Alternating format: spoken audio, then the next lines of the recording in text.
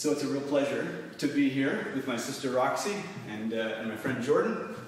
The next piece that we're going to be playing is something that you may have heard in a previous Spirit of the North Music Festival. Most of my pieces that get played here in the North are based on the Genevan Psalter, which is a 16th century collection of hymn tunes, one for each of the 150 psalms. And so the tune that you're going to be hearing here is from Psalm 90. But it's quite a bit different than what you would have heard back in 16th century Geneva. You would have heard something like this.